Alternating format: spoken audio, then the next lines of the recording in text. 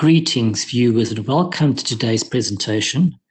We will be covering the new improved Smartsheets Webforms platform. Now, previously, with regards to Smartsheets, we had different Smartsheet ranges for different products, and within that product stack, there was a different form for each type of query that you wanted to log with our support division. We've been able to combine all those products and provide you with one Smartsheet, one web form, which allows you to log multiple support queries for multiple products from one centralized location. Let's see exactly how it works. Right, so we've got our landing page here, and first we're going to specify what type of user you are. So, for example, a standard user, an advanced user, for example, a system administrator, etc. Are you a Sage business partner or somebody from Sage Professional Services? Now, based on your selection here, it'll determine the type of questions that are going to appear on the web form. So I'm going to use, for example, Sage Business Partner, and we then have a section with regards to contact information. Here you'd need to insert your account number or customer number, and if you are logging a support query on behalf of your customer, you would need to insert the customer's actual customer number or site code. We then request details about your company name, the contact name and contact email address, as well as the contact number. And then very importantly, if you are logging a support query on behalf of a customer, the name of the customer that you're logging the support query for. Now, very importantly, under product information, we now have a drop-down which allows you to select any of our products in our medium range. So, for example, we've got all the products there, and you can then specify the particular product. So I'm going to say Sage Evolution. And based on that selection, I'm now going to have a range of questions which are applicable to that product. Right, so I can specify the version of Evolution I'm using, the module, drop down all the modules, and also the type of query. We've got three options there: requesting information or guidance. This really relates to information about the product. Request investigative assistance. This includes things such as data investigations, on-screen error messages, etc. And request enhancement. This relates to product suggestions and enhancements. So if I say, for example, investigative assistance, I'm now going to have a range of questions applicable to my selection.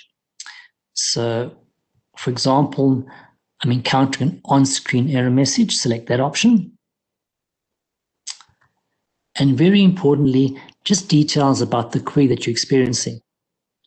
It's very important that information is detailed, as will assist our support consultants to understand the problem and assist you quickly. And we also got details about where the error occurs or how often it occurs, and then also where it can be replicated on all terminals, single terminals, etc. And once again, very importantly, detailed steps on how to replicate the query. Okay, it's very important that these steps are detailed, as it will allow our support consultants to recreate the problem and be able to determine or find a solution for you.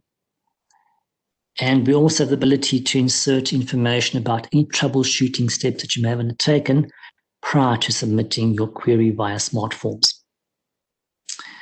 This will obviously ensure that the support consultants don't redo or revisit those queries or those processes, and obviously prevents duplication of work.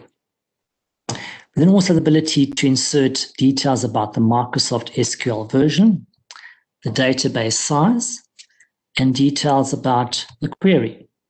Is it a potential software bug, a confirmed software bug, or a feature that was working on a previous version? We then have the number of users affected by this problem, and how is the business as a whole being impacted by the support issue. Then also have the ability to upload a screenshot of the error message. It's always good, if applicable or available, to upload a screenshot of the error message which allows our support consultants to see exactly what the problem is. We also have the ability to receive a copy of the responses. So if that's the case, I click on this box and insert my email address, and that will then allow you to receive a copy of your web form submission. Once you click on submit, you will then receive your web form submission and allocate an incident reference number, and our consultants can begin working on your query. So as you can see, a similar screenshot or a similar screen format. However, the major difference is that you can now process or submit support queries for multiple Sage products from one centralized location, and simply by selecting the product, you're then going to be requesting information or specifying information about the relevant product. More streamlined, more efficient, more user-friendly. I do hope that you found this presentation useful. Thank you so much for watching. Over and out from me.